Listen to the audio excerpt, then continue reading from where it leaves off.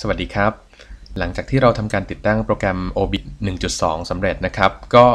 ในวิดีโอตอนนี้นะครับก็เราจะมาลองดูกันว่าถ้าจะทำหนังสือเสียงอย่างง่ายๆนะครับ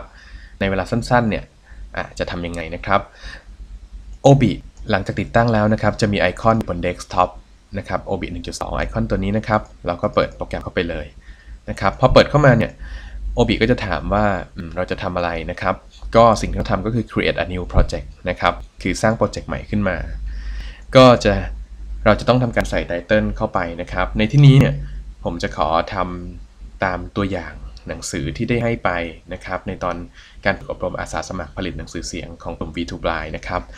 ก็หนังสือจะเป็นชื่อเรื่องว่าเมื่อคุณตาคุณยายยังเด็กเล่ม4นะครับเราก็ใส่เข้าไปนะครับตรงโลเคชันเนี่ยก็สามารถเลือกได้ว่าเราจะเซฟไฟล์โปรเจกต์นี้ไว้ที่ไหนนะครับในที่นี้ผมสมมุติว่าผมเซฟไว้ที่เดสก์ท็อปนะครับ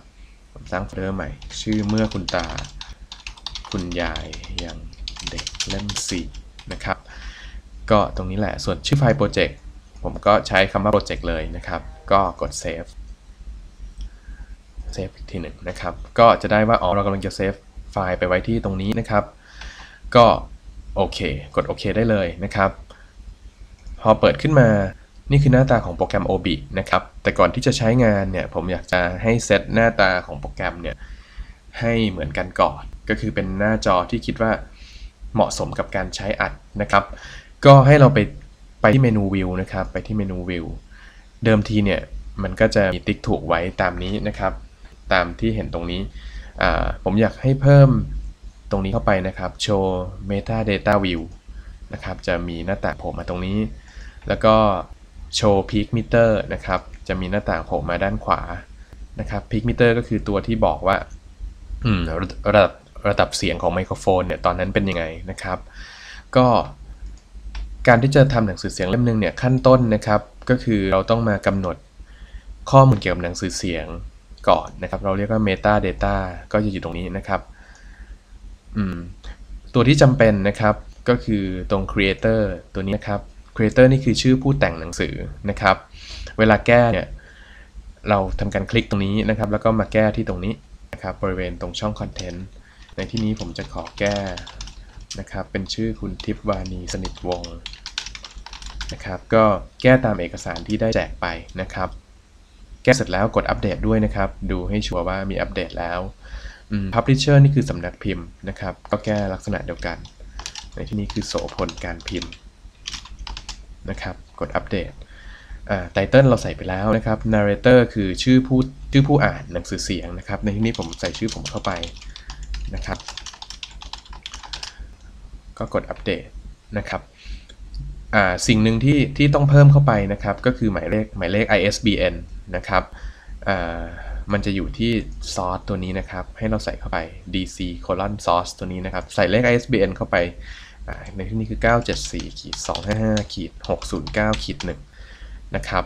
ใส่แล้วกดอัปเดตด้วยนะครับ dc source จะถูกดึงขึ้นมาข้างบนนะครับขั้นตอนนี้เราก็เท่ากับว่าเรากำหนด metadata เสร็จแล้วคือข้อมูลตัวนี้เนี่ยจะเป็นข้อมูลที่ทางห้องสมุดเอาไว้ใช้ระบุรายละเอียดเกี่ยวกับหนังสือเสียงเล่มนี้ที่เรากำลังทำนะครับก็จะสำคัญมากอย่าลืมตรวจทานให้ถูกต้องด้วยนะครับก็ในขั้นต่อไปเนี่ยเราก็จะมาเริ่มบันทึกหนังสือเสียงกันแล้วนะครับก่อนอื่นเราต้องทำการกำหนดโครงสร้างของหนังสือเสียงก่อนว่าหนังสือเสียงของเราเนี่ยจะมีกี่เซกชันด้วยกันนะครับเราเรียกว่าเซกชันเราใช้ตรงนี้นะครับหน้าจอบริเวณนี้นะครับบริเวณสี่เหลี่ยมตัวนี้เนี่ยมีชื่อว่า TOC view หรือว่า Table of Content view นะครับถ้าไปดูที่ view เนี่ยผมเอาออกก็ได้นะครับ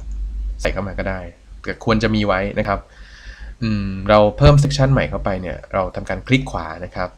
แล้วกด add section ในที่นี้ก็ทำตามเอกสารที่ให้ไปนะครับคือ section ที่1ของเราคือหน้าปกผมทำการ add section ที่2เข้ามาคือปกในนะครับ add section ต่อไปก็คือคำนำนะครับ